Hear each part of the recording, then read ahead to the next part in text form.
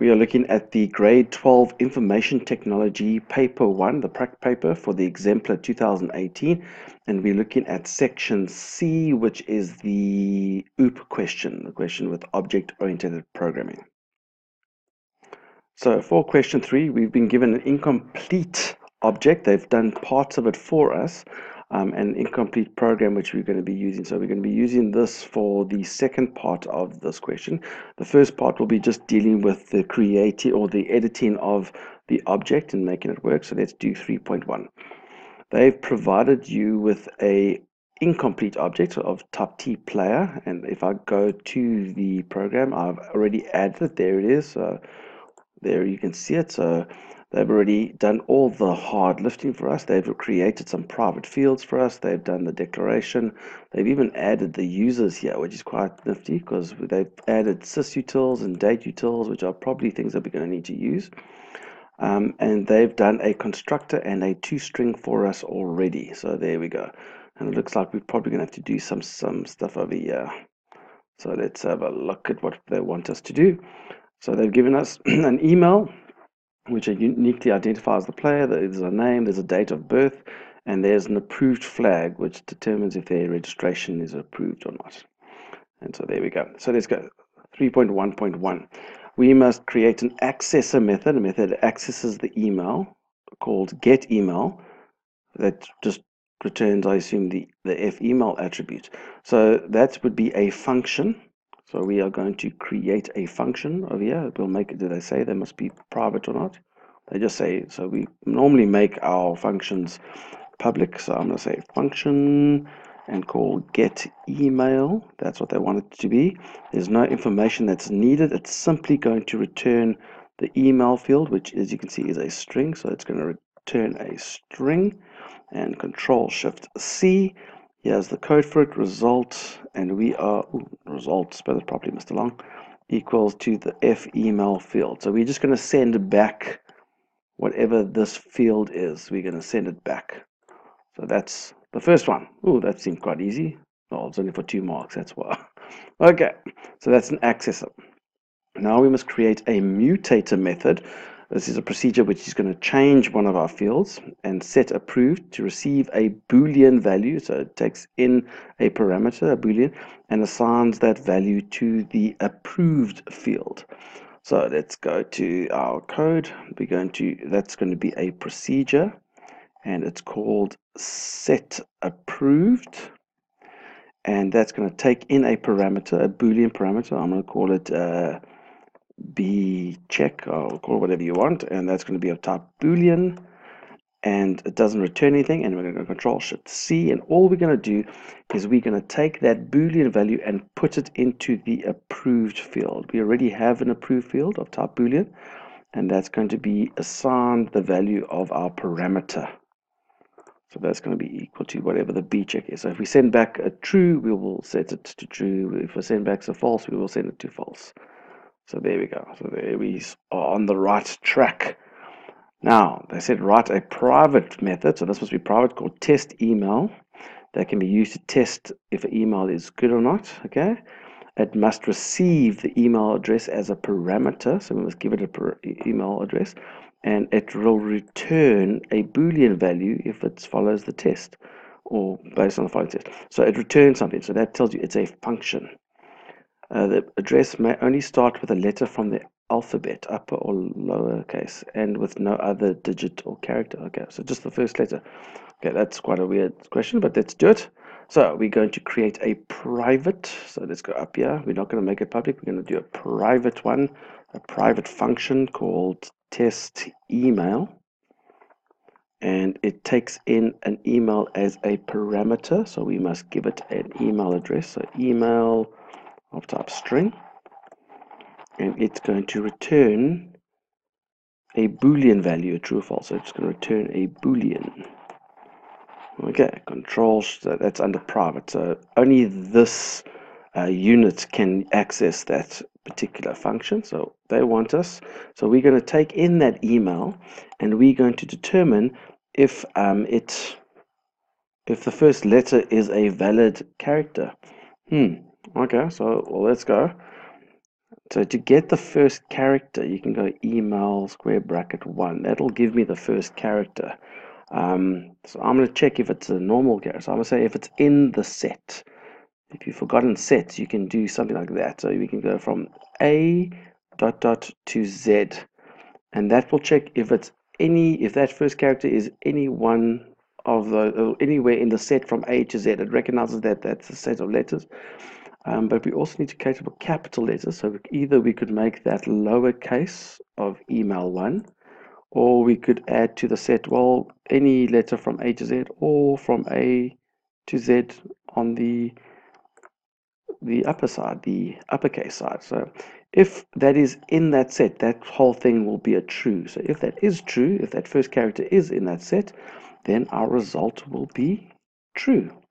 But you always, with a Boolean function, need to make sure you cover both cases. So we need to have the else, our result equals false.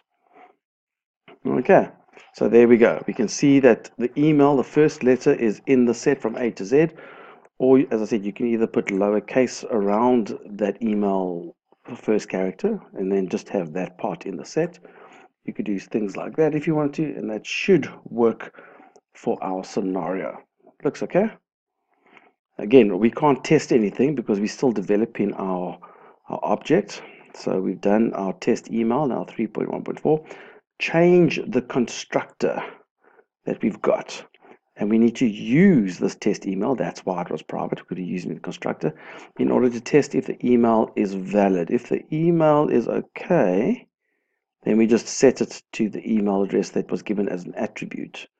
But if it's not, then we must change the email attribute to the word error. Okay, so let's go see. So we're going to go to our constructor. There's our constructor. The constructor is a name, an email, date of birth. And at the moment, it doesn't allocate anything to the email field. You see that? That email field gets nothing. So what we're going to do, you can do all those things. We're going to first check if that email is okay. So we're going to test email. You see how we call in our function that we created, and we're going to use the email that we received as a parameter. We're going to say, hey, does this email that we got given, let's just test it to see if it's the first letter is a character, because that's very important to us. If that equals to true, in other words, that email works out, then I can set my email field to that email parameter because I'm happy with it. It passed my test. But if it didn't, else, then my email field must be equal to the word error, because obviously something was wrong with it. Just the word error. So there we go. I think that's all we have to do for that. So if we get that email before we put it into our email field, we just want to test it. If it passes, yeah, just do it. You actually don't even need to put that part in. Just if test email is true, well, the whole thing will be true. Okay, so that's great. So let's go to the next bit, and the last bit of our creating our object. We must write a public test age method that will receive the minimum age requirement for registration as a parameter. So it's receiving some sort of number, an age, so it will be some sort of integer as a parameter, and determine whether the player is old enough to be registered. The player's age must be calculated using today's date and the player's date of birth. And if the player's age meets the minimum requirement, then the word approved must be returned. If it's too young, then, or if he's too young, then just, or he or she is too young, then just say rejected. Okay, so public test age. So this is returning a string. You see, it's returning a string as a function. It takes in some sort of integer. So let's declare it first. So I'm going to have another function, put in the fun back in function called test age. Test age, and we're going to give it an integer. So I'm going to give it age as a variable, an integer variable to test, and it's going to spit out a string or return a string. Control Shift C. Let's write the code. Okay, so we're going to get given this age. Okay, I first need to work out my player's current age. So that's the age that I'm testing. I'm going to make a variable called my player's age. Whoever the player is, let's call it our player age. Okay, now I need to try to work out their age. How would we do that? Well, we've got their date of birth in a field. Let's just double check their date of birth, but it's a string. And oh, this is a big hint here. They've given us date utils, so I can use all the date utils functions. So let's use them. Okay, so let's try. Now, if you're not sure how to use the date utils functions or what is available, you can always just type in date utils dot, and you can get a whole list of all of them there. So you can go check it out, or you can go to the help. But if the help's deactivated, just go date utils dot, and you can see all these functions. Okay, so we've got tons of functions that are available to us. And I've got there's a years in a row, weeks in a row. I think there is a year function.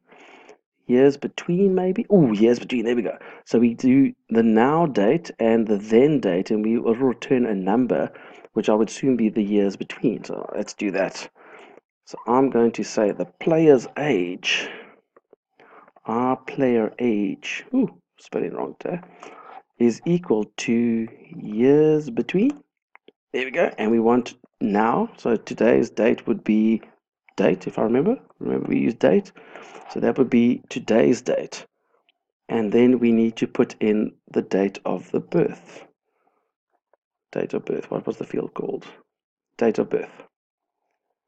Okay, go down. Date of birth. There we go. But the problem is this needs a date time type of variable, but that's a string.